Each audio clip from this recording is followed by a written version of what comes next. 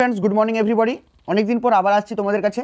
तो आमरा जानी जे अलरेडी जे समस्त छेलेमेयेरा जिएनएम एबं एएनएम एंट्रान्स परीक्षार जोन्नो प्रस्तुति निच्छो तारा अवश्यई भालोभाबे प्रस्तुति नाओ, कारण आगामी जे जून मास आसछे 11 जून किन्तु तोमादेर परीक्षा होते चलेछे। एग्जाम डेट दिए दिएछे 11 जून तार परीक्षार डेट। तो सेई परीक्षार कथा माथाय रेखे एबं सामने आमादेर रेलवे जे ग्रुप डी रयेछे सेई परीक्षाटा आमरा माथाय रेखे किन्तु जेनारेल साइंसेर कोश्चेन निये आलोचना करब प्रतिटा टपिक वाइज। तो যারা রেলের গ্রুপ ডির জন্য প্রিপারেশন নিচ্ছ তারা অবশ্যই কিন্তু এই বইটাকে তোমরা অবশ্যই কিনে নিয়ে পড়তে পারো।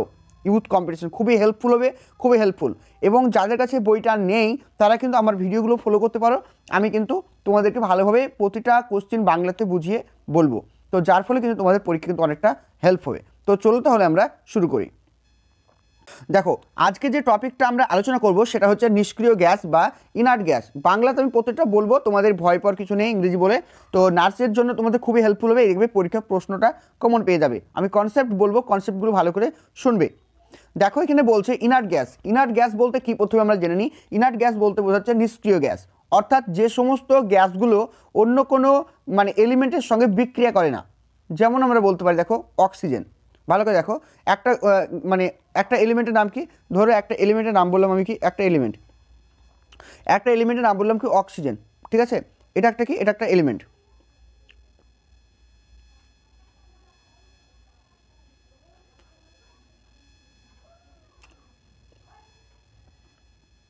ওকে দেখো ধরো একটা এলিমেন্টের নাম বললাম আমরা অক্সিজেন, ওকে এটা ও অক্সিজেন, ঠিক আছে।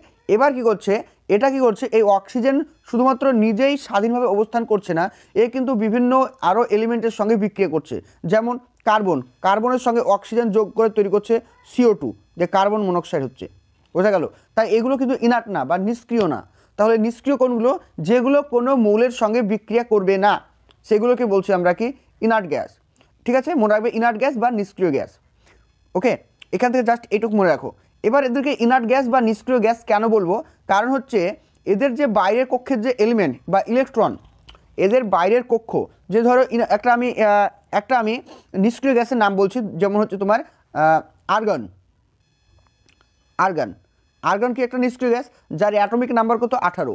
যদি এটা আমরা ইলেকট্রন কনফিগারেশন, যেটা আমরা বাংলায় বলছি যে ইলেকট্রনের যে বিভাজন যদি করি তাহলে আমরা দেখতে পাবো কি এর ফর্মুলা আছে, কি ফর্মুলা 2n², ঠিক আছে। কক্ষপথ 2 মানে 2 লিখতে হবে, আর n মানে হচ্ছে কি কক্ষপথের সংখ্যা, ঠিক আছে। দেখো প্রথম কক্ষে কটা মানে ইলেকট্রন থাকবে, প্রথম কক্ষে কটা ইলেকট্রন থাকবে, দুটো থাকলো।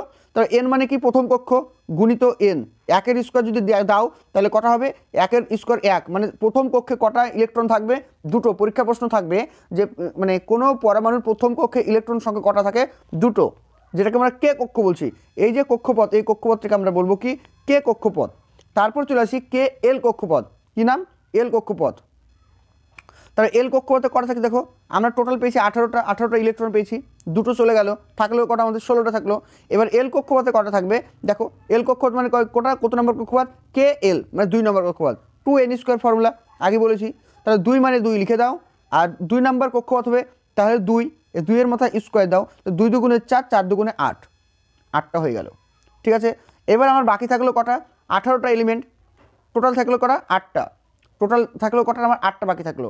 তাহলে 3 নম্বর যে কক্ষপথ কে এল এম, 3 নম্বর কক্ষপথ কি এম, 3 নম্বর কক্ষপথ হচ্ছে এম, এই এম নাম্বার কক্ষপথে কটা হচ্ছে 8টা, কটা হচ্ছে 8টা। দেখো অর্থাৎ যে সমস্ত এলিমেন্টের কক্ষপথ, ভালো করে বুঝবে, যে সমস্ত এলিমেন্টের বাইরের কক্ষপথে 8টা ইলেকট্রন থাকবে সেই এলিমেন্টগুলো হচ্ছে নিষ্ক্রিয়। শুধুমাত্র হিলিয়াম বাদে, হিলিয়ামের কটা থাকে, দুটো থাকে, ঠিক আছে। আর বাকি যে এলিমেন্টগুলো রয়েছে যার লাস্টের কক্ষপথে 8টা থাকবে সেটা হচ্ছে কি যে অক্টেভ যে লস যে সেটা কিন্তু পূরণ করে নিচ্ছে, ফলে এগুলো হচ্ছে কি ইনার্ট গ্যাস, এরা কিন্তু একদম নিষ্ক্রিয়, বোঝা গেল। এইখানে এবার প্রশ্ন কি বলছে দেখো, প্রশ্ন বলছে আয়োনাইজেশন এনার্জি বা পোটেনশিয়াল, মানে কি দেখো আয়োনাইজেশন এনার্জি বলতে কি বোঝায় বা পোটেনশিয়াল। আয়োনাইজেশন এনার্জি বলতে বোঝায় ধরো এটা একটা পরমাণু, এর পরমাণুর ধরো বিভিন্ন কক্ষপথ আছে, এরকম কক্ষপথ, ঠিক আছে, এরকম কক্ষপথ আছে। প্রতিটা পরমাণু চাই কি চাই, প্রতিটা অ্যাটম চাই যে তার বাইরের কক্ষপথে ইলেকট্রন সংখ্যা 8টা হোক, প্রত্যেকে চাই যে আমার ইলেকট্রনের বাইরের কক্ষে ইলেকট্রন হোক কটা 8টা। এবার দেখো আমরা একটা বললাম যে অক্সিজেন, অক্সিজেনের কত, আমরা প্রত্যেকে জানি অক্সিজেনের অ্যাটমিক নাম্বার হচ্ছে 8। এটা আমরা কী ভাঙবো, তাহলে 2 আর 6টা 8টা, কীভাবে হলো, প্রথম কক্ষে 2 থাকছে আর লাস্টে থাকছে 6টা, ঠিক আছে, বাকি যে 6টা লিখলাম। তাহলে এর 2 মানে ইনপুট করতে হবে, তবেই তো 8টা পাবে। এই যে 2 পাওয়া, ঠিক আছে, এই 2 পেতে চলেছে বা পাবে, এটা হচ্ছে কি কোনো কিছুকে কী করা মানে নেওয়া বা দেওয়া, এটাকে কি বলছে, ভ্যালেন্সি বলছে। এটাকে কি বলছে, ভ্যালেন্সি বলছে। এবার আমরা জানবো কি আয়োনাইজেশন এনার্জি। আয়োনাইজেশন এনার্জিটা কি, কোনো একটা পরমাণু আছে ধরো বা কোনো একটা অ্যাটম আছে, তার বাইরের কক্ষের কোনো একটা ইলেকট্রনকে বর্জন করার ক্ষমতার বর্জন করার জন্য বা গ্রহণ করার জন্য যে শক্তির প্রয়োজন হয়। সাপোজ ধরো আমার কাছে 10 টাকা আছে, আমি একটা কোনো কিছু কিনবো, আমার চাই 12 টাকা, তাহলে 2 টাকা তো আমার কাছে কারোর কাছ থেকে জোর জবরদস্তি করে নিতে হবে, তাই না? তো এই জোর করে নেওয়ার জন্য যে শক্তির প্রয়োজন, সেই শক্তিটাকে বলছে কি আয়োনাইজেশন এনার্জি। বোঝা গেল? এবার যে তাহলে ভ্যালেন্সির মধ্যে পার্থক্য কি, আমি ক টাকা জোর করে নিচ্ছি, 2 টাকা জোর করে নিচ্ছি, এটা হচ্ছে কি ভ্যালেন্সি। বোঝা গেল? বা যোজ্যতা। তাহলে যোজ্যতা কি, যোজ্যতা হচ্ছে ক টাকা নিচ্ছি বা কটা নিচ্ছি ইলেকট্রন, সেই ইলেকট্রন সংখ্যা হচ্ছে কি যোজ্যতা। আর ওই ইলেকট্রন সংখ্যাকে নেওয়ার জন্য যে শক্তির প্রয়োজন হচ্ছে সেটাকে বলছে কি আয়োনাইজেশন এনার্জি বা আয়োনাইজেশন পোটেনশিয়াল।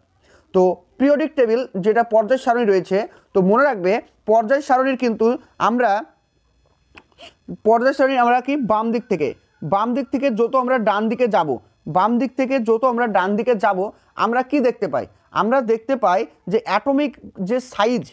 অ্যাটমিক সাইজ কি হয়, মানে কমতে থাকে। অর্থাৎ প্রথমে অ্যাটমিক সাইজগুলো এই বড় বড় হয়, তারপর এই ছোট ছোট হয়, তারপর এই ছোট ছোট হয়। ছোট হওয়ার কারণে ইলেকট্রনগুলো খুবই কাছাকাছি থাকে, যার ফলে মিডলে কি থাকে, নিউক্লিয়াস। তো নিউক্লিয়াসে কি থাকে, প্রোটন কণা।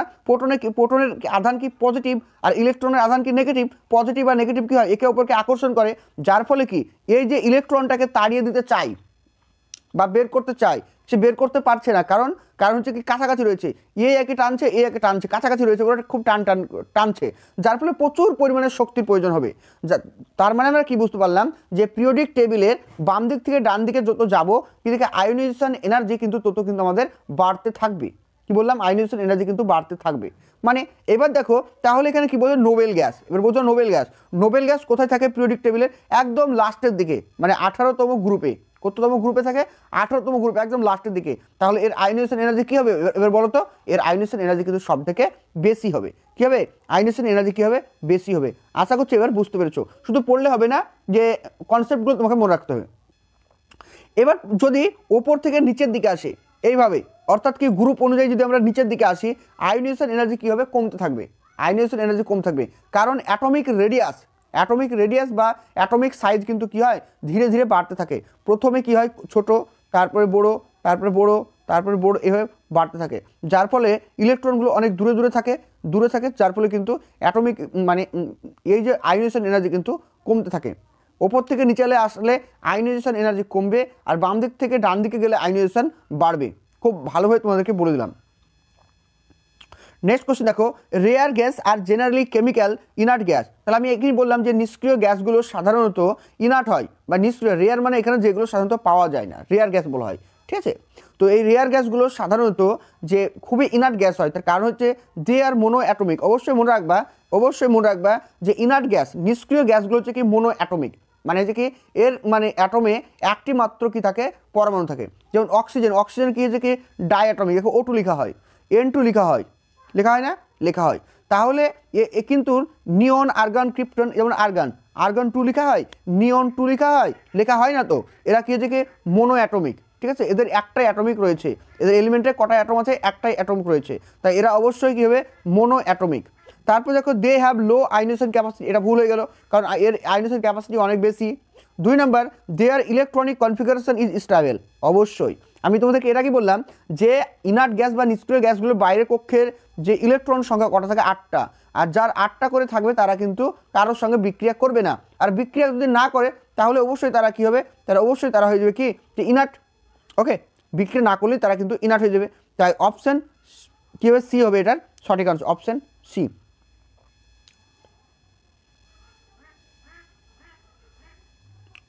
তারপর দেখো which of the following is not the inert gas. তাহলে আমরা দেখব ইনার্ট গ্যাস কোনগুলো, বা ইনার্ট গ্যাসগুলোর নামগুলো আমরা দেখব। যে মানে পিরিয়ডিক টেবিলে যে 18তম গ্রুপ রয়েছে, এই 18তম গ্রুপকে কী বলা হয়, জিরো গ্রুপও বলা হয়। কীভাবে পরীক্ষা আসে, জিরো গ্রুপে কোন গ্যাসগুলো রয়েছে, 18তম গ্রুপে বা জিরো গ্রুপে ইনার্ট গ্যাস বা নিষ্ক্রিয় গ্যাসগুলো রয়েছে। টোটাল নিষ্ক্রিয় গ্যাসের সংখ্যা কটি, পরীক্ষা আসলে লিখবে 6টি। টোটাল নিষ্ক্রিয় গ্যাসের সংখ্যা হচ্ছে কটা, 6টি। মেন্ডেলিভ যখন পিরিয়ডিক টেবিল আবিষ্কার করেছিল তখন কিন্তু এই নিষ্ক্রিয় গ্যাসগুলো ছিল না, মনে রাখবে। মেন্ডেলিভ যখন পিরিয়ডিক টেবিল আবিষ্কার করেছিল তখন কিন্তু নিষ্ক্রিয় গ্যাসগুলো ছিল না।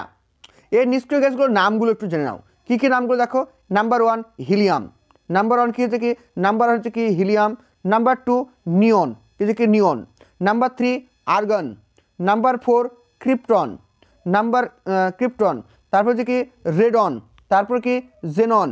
এইভাবে 6টা আছে, বোঝা গেল? তাহলে হিলিয়াম, নিয়ন, আর্গন, ক্রিপ্টন, রেডন আর জেনন, এই 6টা হচ্ছে কি, যে এই 6টাকে বলা হয় কি, এই 6টাকে বলা হয় কি ইনার্ট গ্যাস বলা হয়, এই 6টাকে বলা হয় কি ইনার্ট গ্যাস বলা হয়। তাহলে এখানে দেখবো which of the following is not an inert gas, এখানে ইনার্ট গ্যাস কোনটি নয়। তাহলে দেখো অবশ্যই হিলিয়াম হবে, নিয়ন হবে, আর্গন হবে, কিন্তু কী হবে, ব্রোমিন। ব্রোমিন কী হবে, ব্রোমিন হবে না। তাহলে ব্রোমিন কি, ব্রোমিন হচ্ছে একটা হ্যালোজিন মৌল। ব্রোমিন কি, ব্রোমিন হচ্ছে একটা হ্যালোজিন মৌল যেটা 17 নম্বর গ্রুপে থাকে, ঠিক আছে, 17 নম্বর গ্রুপে থাকে।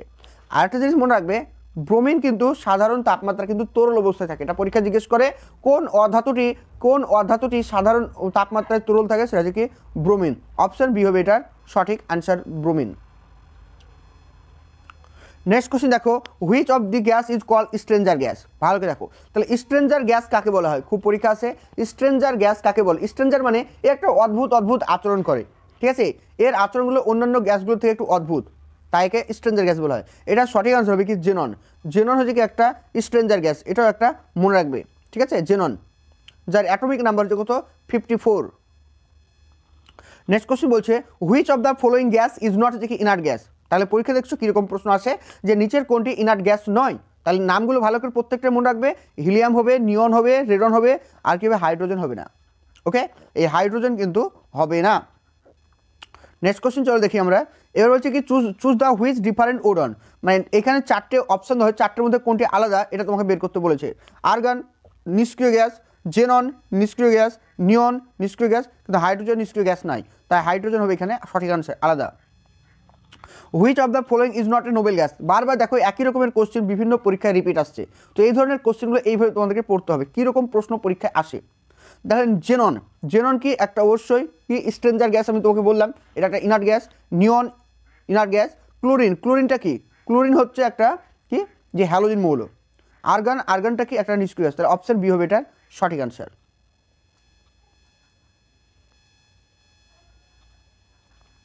তার নেক্সট কোশ্চেন দেখো, হোয়াট ডু হচ্ছে কি helium and argon have in হচ্ছে কমন। তাহলে এখানে বলছে যে হিলিয়াম এবং আর্গনের মধ্যে কোন বৈশিষ্ট্যটি কমন রয়েছে। বোথ এলিমেন্ট আর লিকুইড মেটাল, এরা কি লিকুইড, হিলিয়াম আর্গন এরা কি লিকুইড না, এরা তো গ্যাসেস, এরা গ্যাস।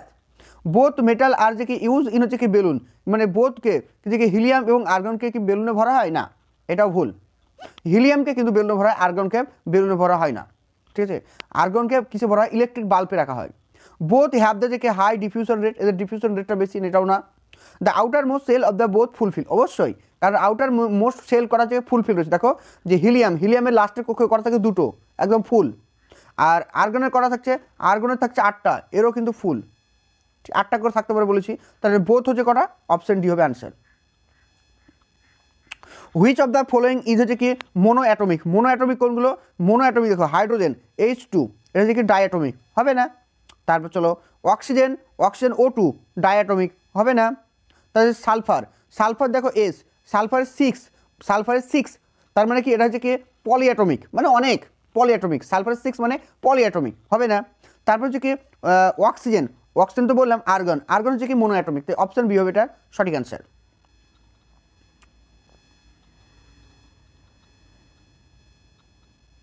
নেক্সট হলো হুইচ অফ দ্য ফলোইং হচ্ছে কি inert gas is place in হচ্ছে কি পিরিয়ড 5। দেখো এবার আমরা পিরিয়ড 5-এ আমরা কীভাবে বের করবো, জানবো কী করে, এগুলো একটু কনসেপ্ট লাগবে, তবেই তোমরা পারবে। অ্যাটমিক নাম্বার মনে রাখতে হবে। দেখো প্রথমে আমরা দেখে নিই নিয়ন, নিয়নের অ্যাটমিক নাম্বার কত, নিয়নের অ্যাটমিক নাম্বার হচ্ছে আমরা জানি 10, কত 10। আমরা ভাঙবো, প্রথমে হচ্ছে 2টো, তারপর হচ্ছে 8টা, যটা যাচ্ছে তটা হচ্ছে কি পর্যায়। দেখো প্রথম পর্যায়, দ্বিতীয় পর্যায়, মানে এটা 2 নম্বর পর্যায়ে থাকছে, হলো না। তারপর চলে আসো কি, তারপর হচ্ছে আর্গন, আর্গনের কত হচ্ছে, আর্গন হচ্ছে কি 18, এর আগে বললাম। তাহলে এরকম 2টো 8টা 10টা, তারপর আবার 8টা, পর হলো 18টা, তার মানে এর 3টে হচ্ছে, 1টা 2টো 3টে, এর 3 নাম্বার পর্যায়ে থাকবে, বোঝা গেল। তারপর চলে আসি আমরা, দেখো জেনন, জেননের কত অ্যাটমিক নাম্বার 54কে ভাঙো কীভাবে পাবো, 2টো 8টা পেলাম, তারপর হচ্ছে কি 18টা, তারপরে 8টা, তারপরে 8টা, তাহলে দেখো 1টা 2টো 3টে 4টে 5টা পেয়ে গেলাম। তাহলে আমাদের এখানে সঠিক আনসার হবে কি জেনন। এবার তোমাদের মধ্যে প্রশ্ন আসছে না কী যে বলছে, কীভাবে 8টা করছে কিছু বুঝি না। দেখো আর একটু বুঝিয়ে দিই, 54 হলো, এখানে 54 লিখলাম, কীভাবে ভাঙবো, 2n² ফর্মুলা, মানে 2 2 প্রথম কক্ষ মানে n মানে 1, মানে 2 এর সঙ্গে 1 গুণ করলে 2 পেলাম। তারপরে কক্ষ করা হয়েছে কি 2n² মানে 2, 2টো আর 2 দুগুণে 4টে, মানে এনের মাথায় 2 দিতে হবে, মানে যে এন মানে কি 2 নম্বর কক্ষ 2, মানে 2 দুগুণে 4টে আর 2 দিয়ে গুণ করলে হচ্ছে 8টা। 3 নম্বর গ্রুপে চলে আসো, 3 নম্বর গ্রুপে মানে 3 3 9, মানে 3-এর মাথায় স্কোয়ার, এবার 2 এর সাথে গুণ, তাহলে 3 9 দুগুণে 18, ওকে।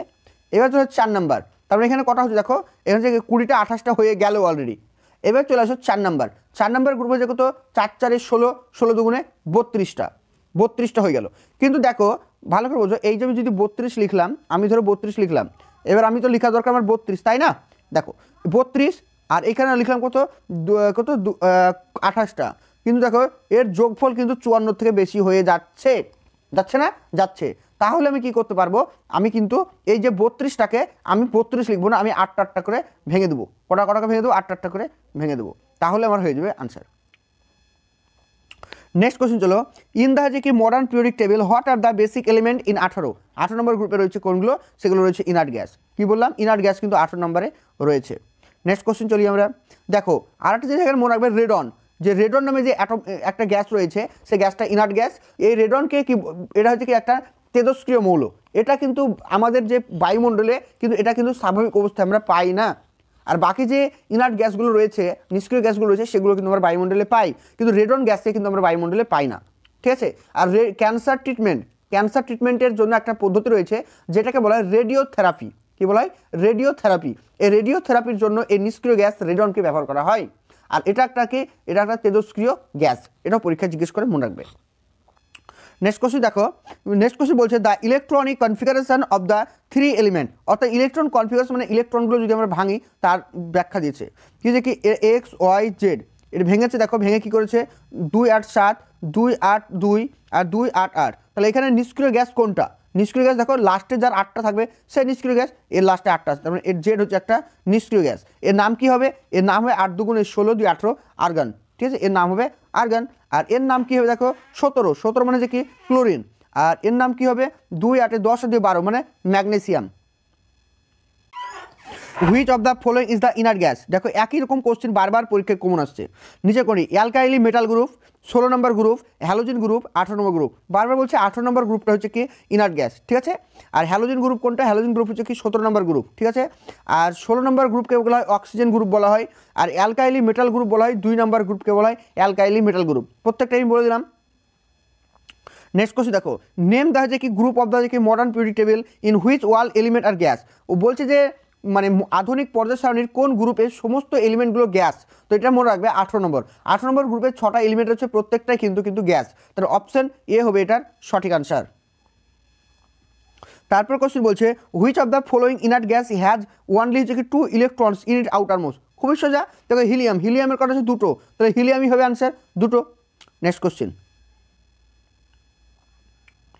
Question the element of the যে গ্রুপ 18 নম্বর গ্রুপের এলিমেন্টগুলোকে কি বলা হয় ইনার্ট গ্যাস। দেখতে পাচ্ছ বারবার পরীক্ষা কিন্তু একই রকমের কোশ্চেন কমন আসছে, তো এই কোশ্চেনগুলো বারবার তোমাদেরকে বলছি দেখে যাবে। তারপর নেক্সট কোশ্চেন দেখো the group dash content inert gas, কত নম্বর গ্রুপে ইনার্ট গ্যাসগুলো থাকে, 18 নম্বর গ্রুপে ইনার্ট গ্যাসগুলো থাকে।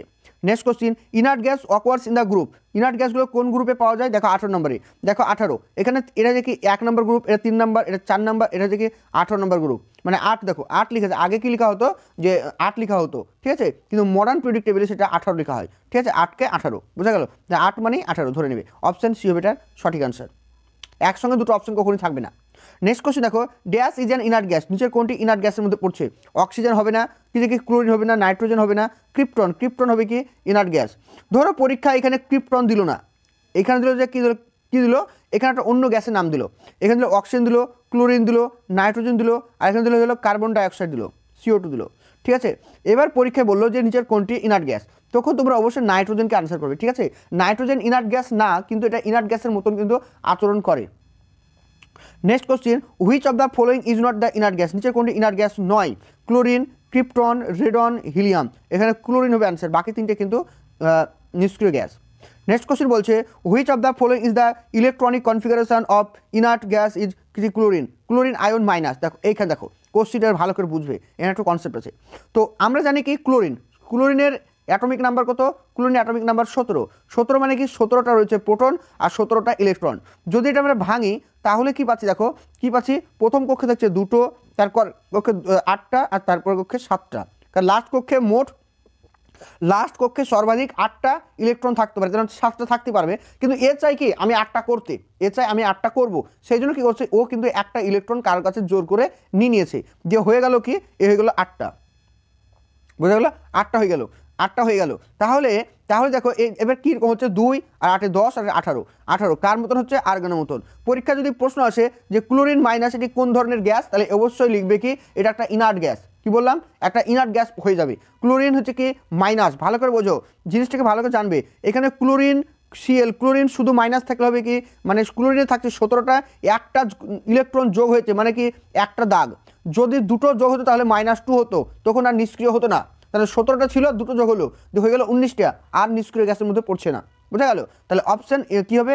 ডি হবে এটার সঠিক আনসার। তো এই ছিল আজকের আমাদের ছোট্ট একটা ভিডিও, যেটা নিষ্ক্রিয় গ্যাস থেকে আমি তোমাদের করলাম। আশা করছি ভালো লেগেছে এবং তোমাদের এক্সামের জন্য হেল্পফুল হবে। এই ধরনের যে ইউথ কম্পিটিশনের এই বইটি রেগুলার প্র্যাকটিস করার জন্য অবশ্যই চ্যানেলটিকে সাবস্ক্রাইব করবে। Thank you for watching.